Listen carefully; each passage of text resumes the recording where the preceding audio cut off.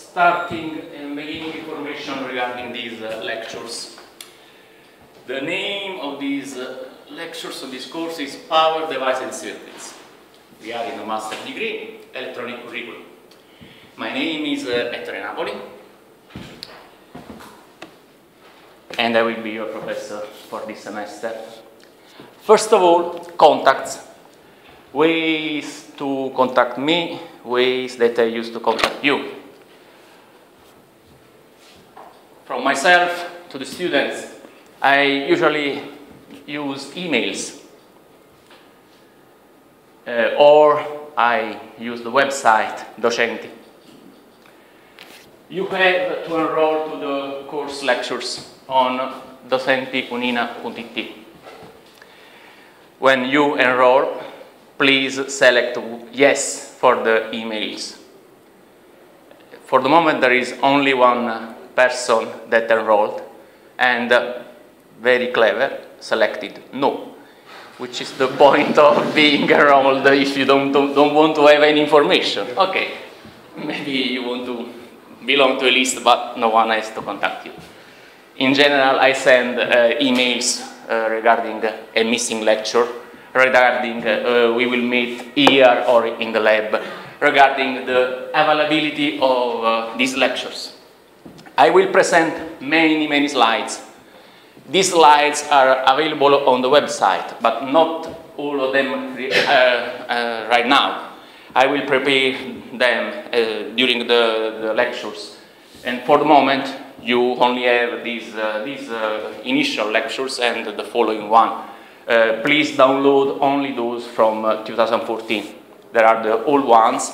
More or less, they will be the same, more or less, but the newest one will be much, there will be new contents, bug correction, and so on. Supervision will be Wednesday, 14:30, 16:30. Let's say during this semester. In general, I should be there. I have lectures in the morning here, in the afternoon I should be there. In general, an email is better. In this way, you are sure that I'm there and that I can speak with you. You can also use emails, but just for very short questions or appointments requests. I cannot give few full explanations through email. It should be too long. My office is here, the electronic department, second floor. Let's say there. Room number 7. This is the office number. The topic of these lectures, power devices and circuits. We will talk about power electronics. You studied many systems till now. In most of them, this is the information and communication technology topic. We are working on this. You study the flow of the information. Digital circuits are many times regarding the information that you transfer and manipulate in your electronic circuit. So you have an input interface that will collect the signal, the information, some kind of signal conditioning that will modify this information to modify the voltage, the current, to transfer the domain. In some way, you need to make this signal more useful for rest, that is signal processing, more or less, filtering, computation, and so on. After this, you have an output stage, an output interface, and finally, one load. In this section, for the moment, you only thought about the transfer of the information. I don't know how many of you studied my previous lectures on digital electronics on FPGA, and the topic connecting to the outside of the FPGA was how I can transfer one bit or one or more bit very fast, reliably. But I mean without modifying the information. It's not a problem of power, it's just the information. In general, when I want to transfer some information, if I don't have signal-to-noise ratio problems, if the noise is not very high, the best thing that I can do is transfer very low amount of power. This will save power. If I can speak with a very low voice, I do this. The only problem is if you can understand me or not. In this system, there is something that is not highlighted, but that is very important. It is the power. Everything in physics, in nature, to actuate something, I need power, energy. We now pay attention to the way of changing, controlling, conditioning the power coming from the external supply that are symbolized by these horizontal lines, and the transfer of energy to the system. The input interface needs to have some power, to bring some power to transfer the signal here. This will be larger. The signal conditioning also. Signal processing will need some power, probably from the same power supply. And finally, the output stages will need a lot of power to drive a conventional and a convenient and useful load. What is important here is that the power flow is everywhere. The power flow is complex. It varies in size. There are systems that need very little power, but maybe they need a very stabilized power, a controlled power, and other sections that need a lot of power. There will be more power supply and with more points, many points, that will drain energy from the power supply. This means that in a complex systems, together with these blocks, you have at least a similar amount of circuits that need to provide power to these circuits.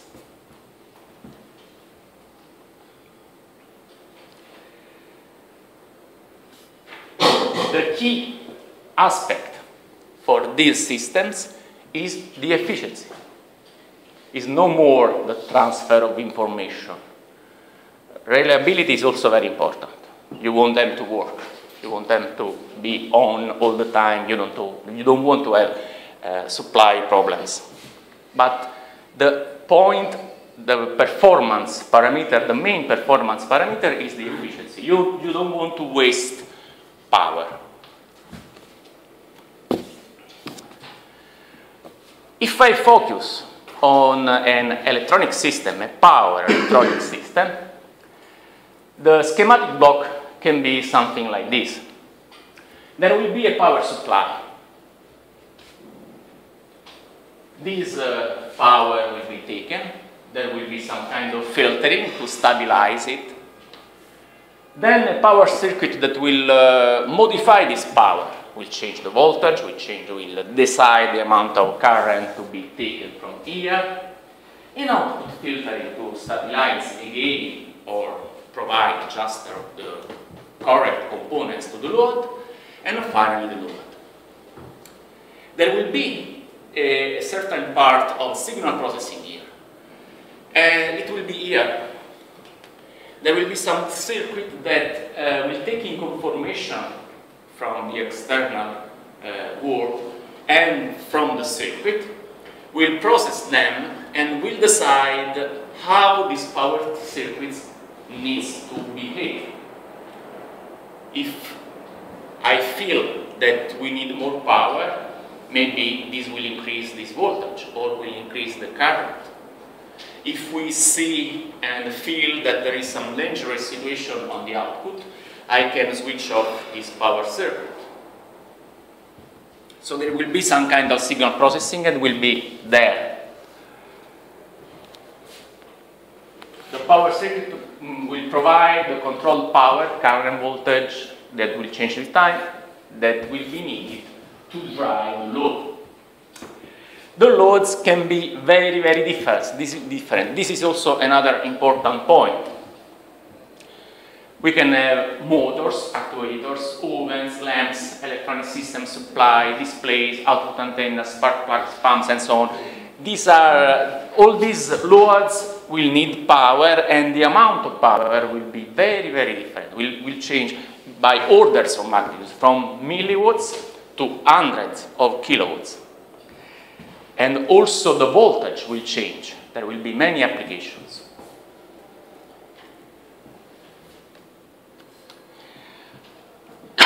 The signal processing actually will work filling the external world, and this will be done usually with the feed-forward, measuring the power supply. If there is a change in the input, the signal processing will try to prevent the variation from year to year, feeding the drivers in a certain way.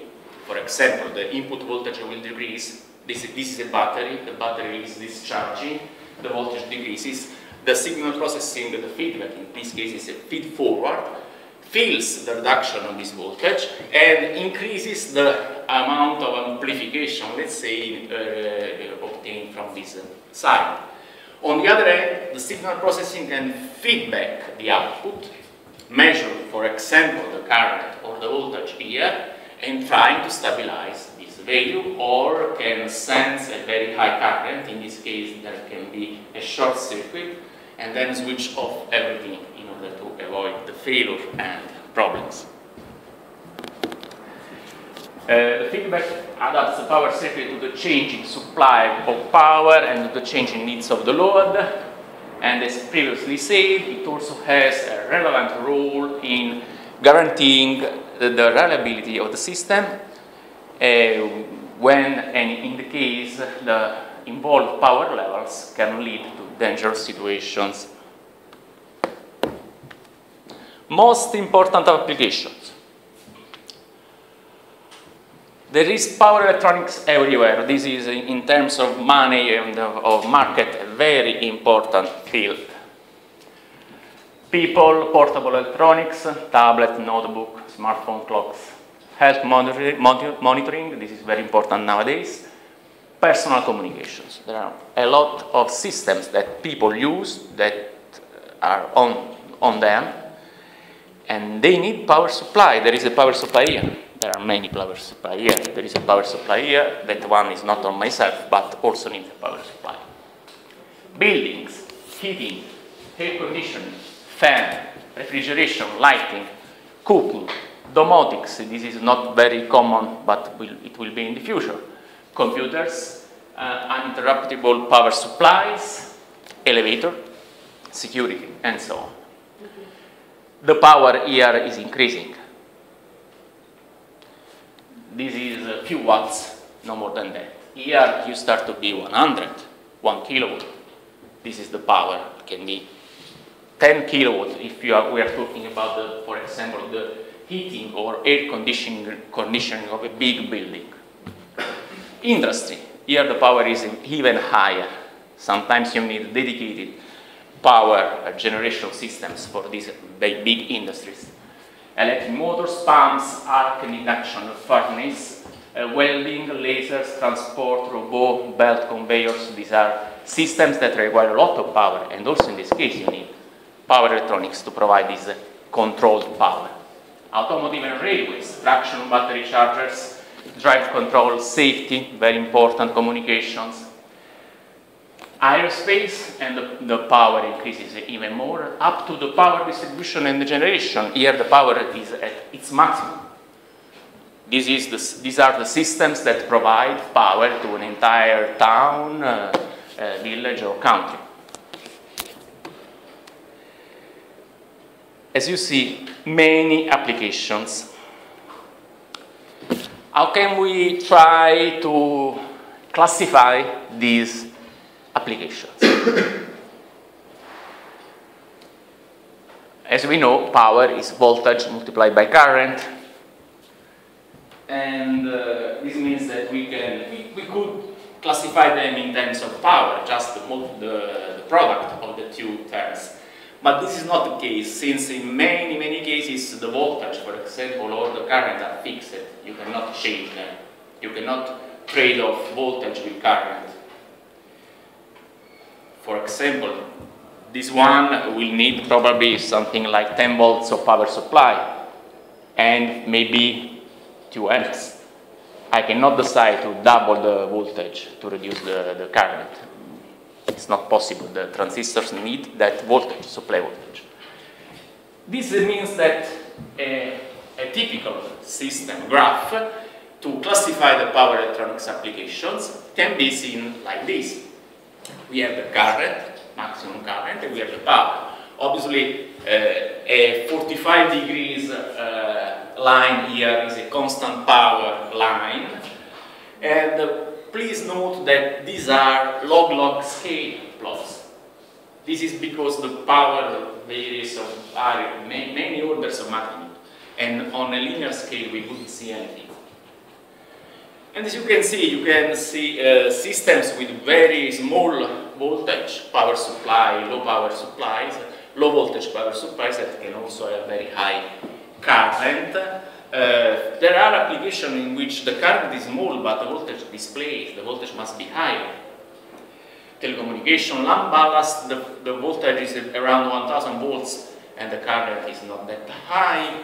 Automation, motor control, in this direction we are increasing both voltage and current up to drives and DC high voltage links that are those that transfer the power from the system, generation system to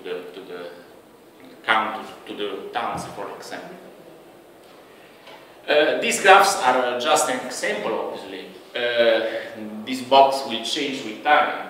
If there is a new technology for displays, maybe the maximum voltage will be reduced. We need more current. Both of them will be reduced. It's just to show you that in order to classify power electronics application, the first parameter is voltage, the second parameter is current.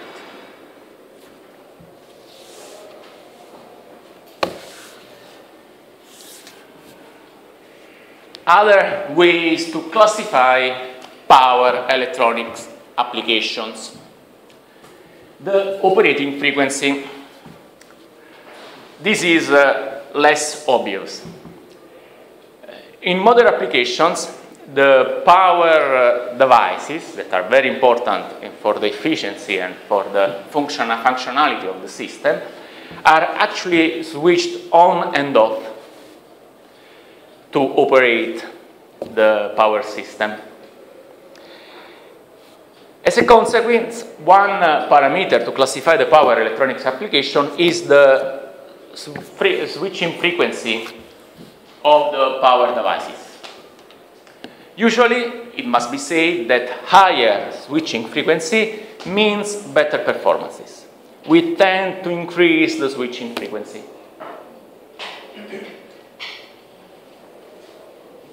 There is a limitation, however.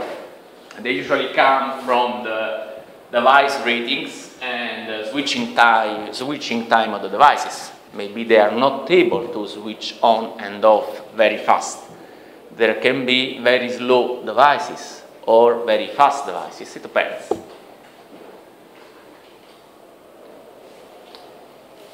Actually, the characteristics of the power devices must be chosen accordingly to the voltage and current rating of the application.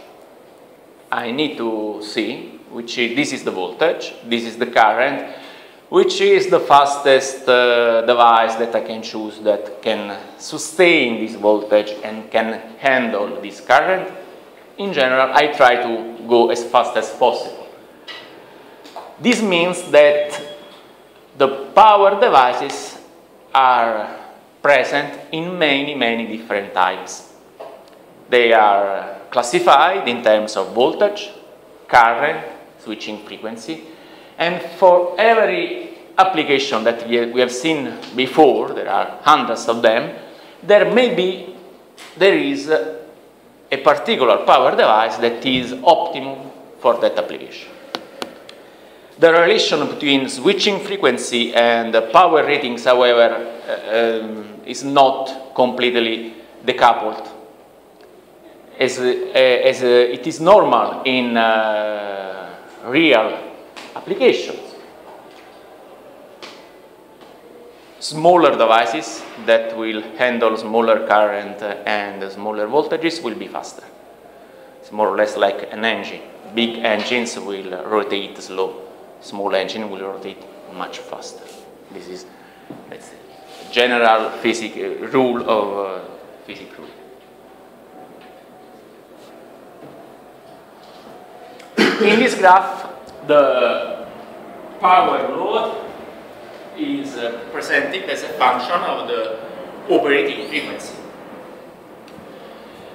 These are more or less the same application that we have seen a couple of slides before.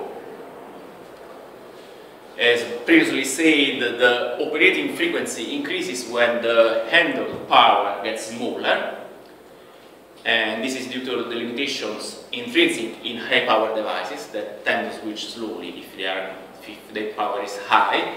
And as you can see, also in this case we have a log scale plot.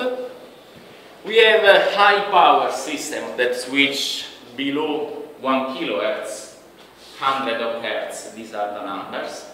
We need to be confident with the numbers. This is one of the most important points for an engineer. You need to understand which is the rule of thumb, the number that we are dealing with.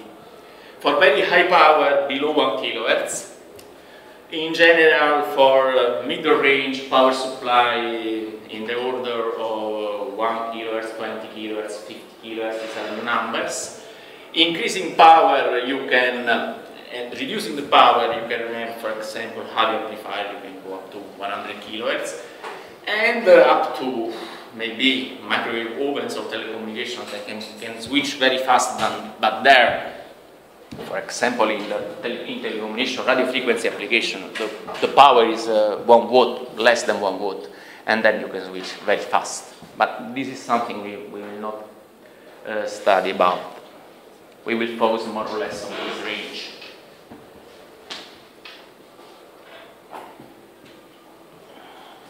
This is another very famous graph that will present the volt multiplied by amps capabilities, that is the power of various applications, and this is on the other end the operational frequency. But this graph will tell you something more. Will tell you more or less in which area you can use a particular kind of device. The devices that are listed here are bipolar transistors, power MOSFET, IGBT, thyristor or SCR, and GTO. These acronyms, these names are not familiar to you, not yet. We will study them during these lectures, and we will see the particular characteristics in the future. However, as you can see, for example here, high switching frequency applications with low power are usually oriented and use discrete MOSFETs, power MOSFETs. On the other hand, low switching frequency, very high power application, high voltage DC link, will use thyristors. In the middle, high power, higher switching frequency, lower power than here, we can use GTO, gate and-off thyristor. These are transistor modules reducing the power and increasing the switching frequency. As you can see, we go here. These medium power applications, 10 kilohertz up to 10 kilovolt amperes. We have MOSFET, IGBTs, and these are the various applications.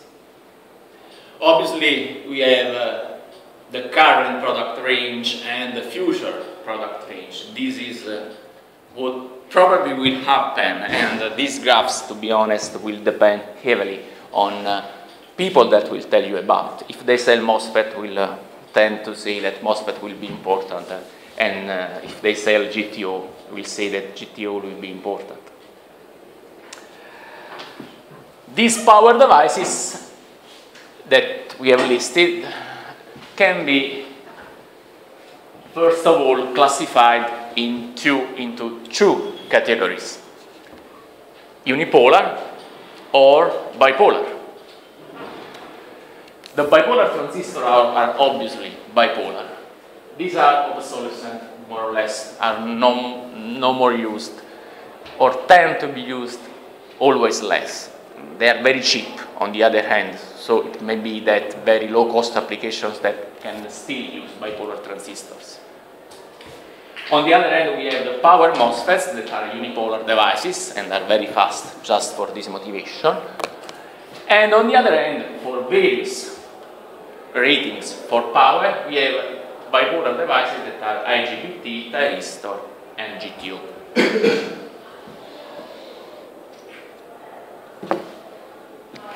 Some short digression, because I use terms that maybe you have not heard before, and this can be misleading for you. What is a package?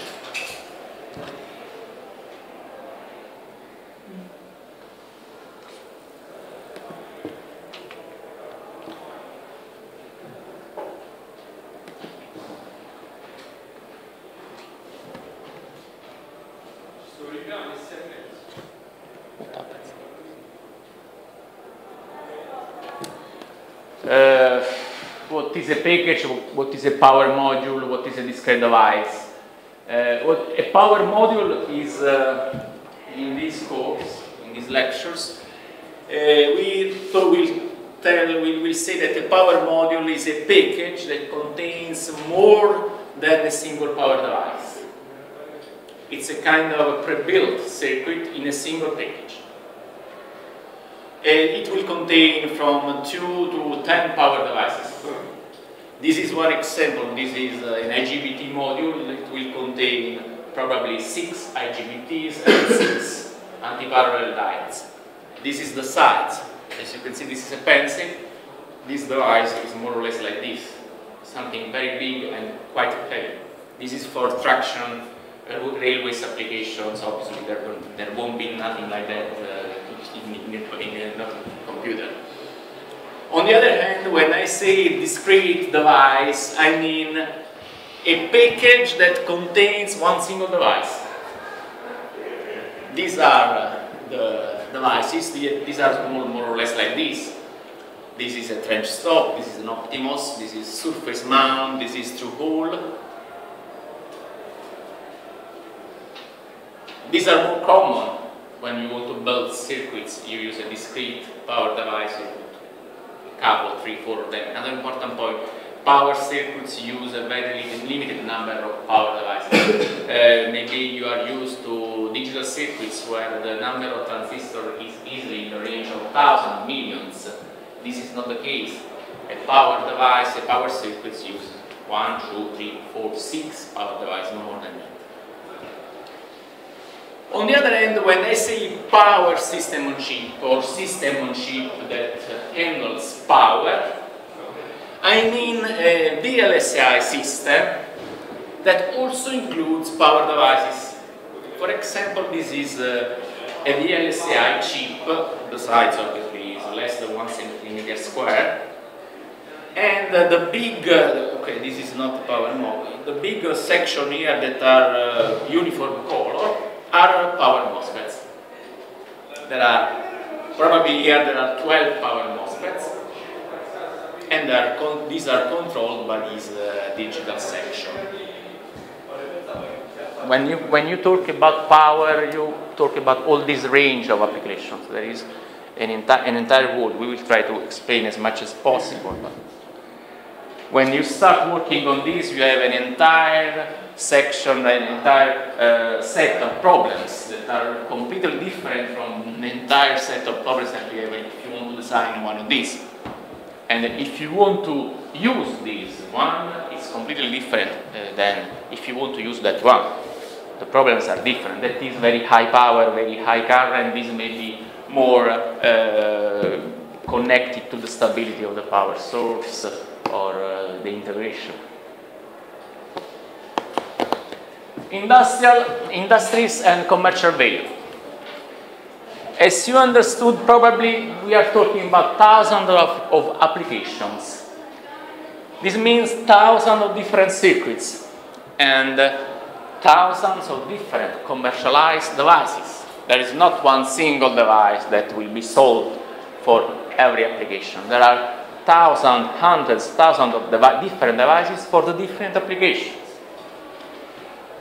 Power electronics is present everywhere. There are many power electronic circuits in every electronic system. This means that if you sell power electronic systems or devices, you sell them in millions of units. It's not 1,000, 2,000.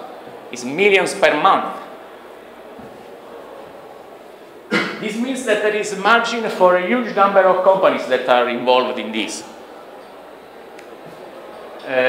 Most companies, especially those that sell power devices, are international companies with country-level revenue.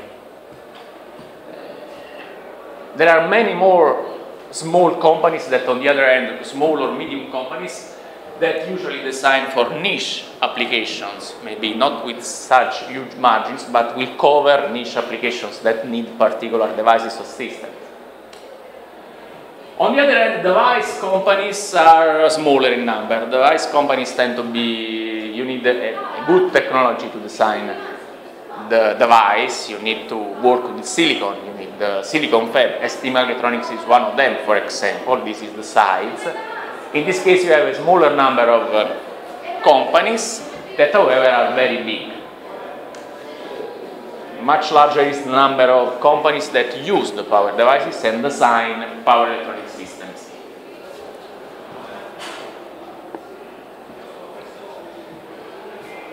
This is an overview of the topics, power electronics and power devices. As you see, very big, very large topic.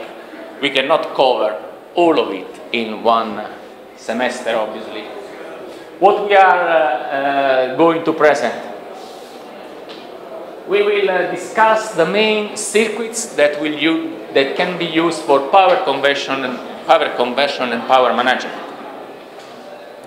These are more or less classic circuits, and small variants of them are useful almost everywhere. We will focus on the circuit, obviously, the topology of the circuit, but with the emphasis on the effect and use of the power devices that are in the power circuits. We will try to stress the strong interaction between the efficiency, reliability, and the design of the power circuits and the choice and activation of the devices, the power devices. Then we will present the different power devices available, commercially available nowadays, working principle.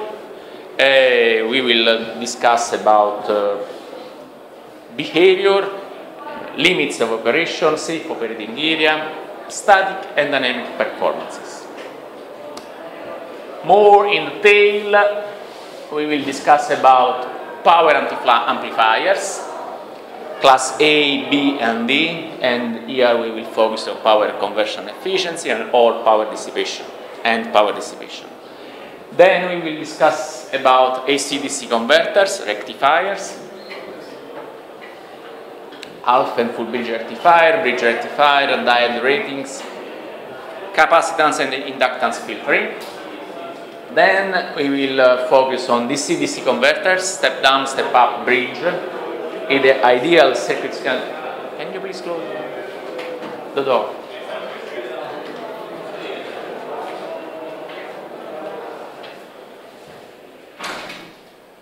The ideal circuit schematic, principle of operation, input to output transfer function, filter, ripple, circuit implementation with power devices, efficiency, and as a function of load, current, and operating frequency, and driving circuits.